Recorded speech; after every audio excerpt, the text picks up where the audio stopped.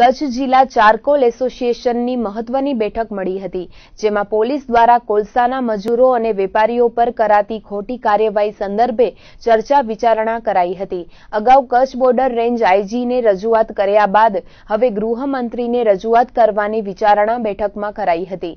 Kutch charcoal એસોસિએશનના જવાબદાર વેપારીઓના જણાવ્યા પ્રમાણે તેમના દ્વારા ખુદની માલિકીની જમીન, ગૌચર જમીન કે ટાવર્સ પૈકીની જમીન પર ઉગેલા બાવળિયામાંથી કોલસો બનાવવા વનતંત્રની મંજૂરી મેળવીને ગાંડા બાવળનો કોલસો બનાવવામાં આવે છે।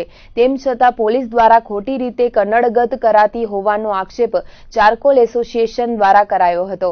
પોલીસ જે કોલસો શંકાસ્પદ તરીકે પકડે છે તે વાસ્તવમાં 4 માસ પૂર્વે મંજૂર થયેલી જગ્યાએ બનાવીને અન્યત્ર સંગ્રહ કરાય છે।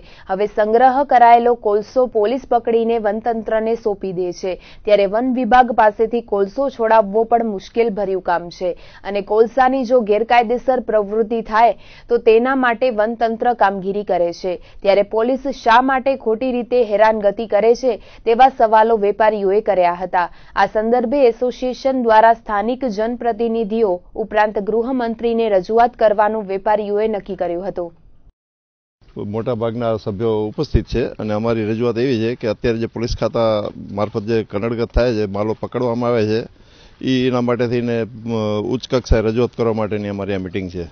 અને મુદ્દો તો એ જ છે કે ભાઈ આ જે પોલીસ ખાતું આની અંદર જે કનડગત કરે છે, ફોરેસ્ટ ડિપાર્ટમેન્ટની મંજૂરી લઈને જ માલો બનેલા છે અને ચોમાસાના 4 મહિના દરમિયાન જે તે માલો કદાચ સર્વે નંબરથી બહાર મૂકેલો હોય, ભાઈ માલ તણાઈ ન જાય કે માલ ગાડીઓ ત્યાં ન પહોંચતી હોય, ચોરી ન થઈ જાય, એટલા માટે માલો બધા બહાર મૂકેલા છે અને એ માલો આ લોકો પોલીસ ખાતાવાળા પકડે છે। માલો લગભગ ઘાટા માલો કાયદેસરના જ છે અને એમાં પોલીસ ખાતાની કડક દૂર કરવા માટે થઈ અને અમારી ઉચ્ચ કક્ષાએ ગાંધીનગર સુધી રજૂઆત કરવા માટેની આ મિટિંગ છે ખાસ। હા, વાહતુક પાસ દર વખતે 16 તારીખે આપી દે છે જનરલમાં, આ વખતે જનરલ પાસ આપ્યો નથી। આ વખતે જંગલ ખાતે એવો આગ્રહ રાખ્યો છે કે ભાઈ અમે વેરીફાઈ કરીને આપશું એમ, એના માટે પણ અમારી રજૂઆત છે જ એમ। વાસ્તવિકતા તો મેં તમને કીધું એ પ્રમાણે જ કે જે માલો 4 મહિના જંગલમાં પડ્યા એની જગ્યાએ જંગલમાંથી બહાર કાઢીને સાઈડમાં એક જગ્યાએ મૂકેલા માલો છે, બાકી માલો બધા કાયદેસર જ છે એમ। કચ્છ જિલ્લા ચારકોલ વેપારી એસોસિએશનમાં સૌથી વધુ વેપારીઓ રજીસ્ટર થયેલા છે, તો 200 જેટલા અન્ય નાના વેપારીઓ પણ આ વ્યવસાય સાથે સંકળાયેલા છે। વેપારીઓનું માનીએ તો જંગલ વિસ્તારમાં કોલસો બનાવતા મજૂરો અને ડ્રાઈવરો, ટ્રાન્સપોર્ટરો સહિત નાના મોટા મળીને 2000થી વધુ પરિવારો કોલસાના કારોબારથી ગુજરાન ચલાવે છે, ત્યારે પોલીસને માનવતાના ધોરણે પણ મજૂરોની રોજીરોટીને અસર થાય તેવી કામગીરી ન કરવી જોઈએ તેવો મત વેપારીઓએ વ્યક્ત કર્યો હતો। જંગલ વિસ્તારોમાં ગાંડા બાવળોની સફાઈ થવાને કારણે છેલ્લા 10 વર્ષમાં ખેતીના ઉત્પાદનમાં પણ 16 થી 28% વધારો થયો છે અને કોલસા બનાવવાની કાર્યવાહી વનતંત્રની મંજૂરી મેળવીને જંગલ વિસ્તારમાં ફાળવાયેલી જગ્યાએ જ થાય છે, જેથી કોઈ નુકસાની ન પહોંચે તેવામાં પોલીસ દ્વારા કરાતી કનડગત અટકાવવાની માંગ વેપારીઓ દ્વારા કરાઈ હતી। મારી રજૂઆત એ છે કે દર વર્ષે 6 મહિનાની 15 તારીખે કોલસા બંધ થાય છે સિઝન, બરાબર? પછી ઓક્ટોબરની 16 તારીખથી જનરલ ઓર્ડર મળી જાય વાતુક માટે। મારા પોતાનો ઓર્ડર આ બંને પશ્ચિમ બાજુ રેવન્યુ એકમમાં સર્વે નંબરમાં માલ પડ્યો છે, બરાબર?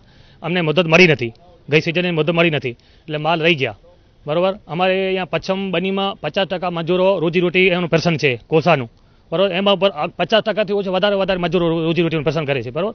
તો એને અમે બધું વહીવટ કરીએ છીએ, તો અત્યારે અમને મદદ મળી નહીં અને ઉપર અમારા જૂના કોલસા છે એ સર્વે નંબરમાં જ રાખ્યા છે, માલિકે સર્વે નંબર, તો પોલીસની પર દરોડો પાડે છે અને જંગલ ખાતું પાછી નથી લેતા, બહુ તકલીફ છે અને અત્યારે તો ભૂખમારોનો વારો આવશે, પશ્ચિમ બનીમાં ભૂખમારોનો વારો આવશે।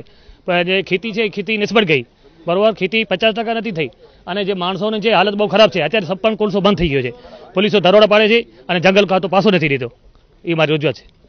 વાસ્તવિકતા એ છે કે દર વર્ષે 15/6 થી લઈને 15/10 સુધી પાસો બંધ હોય છે, એટલે 4 મહિના સિઝન બંધ હોય છે, એટલે માલ સ્ટોક એમ થાય છે। બાકી લીગલી જ છે કે ચોમાસાની સિઝન હોતા જ્યાંથી જે તે સર્વે નંબરમાં માલ રાખીએ તો ચોમાસું વધારે વરસાદ થાય તો માલ તળાઈ જાય યા ખરાબ થાય યા કોઈ સળગાવી દે, રેડો માલ રહે નહીં, એટલે માલિકી સર્વે નંબર લઈને એક જગ્યાએ જથ્થો કરીએ ને 4 મહિના ટીપી પાસ બંધ હોય છે એટલે સ્ટોક થાય છે, બાકી તો રનિંગ પાસો હોય તો કોઈ સ્ટોક થવાનો સવાલ જ નથી, માલ નીકળી જાય છે।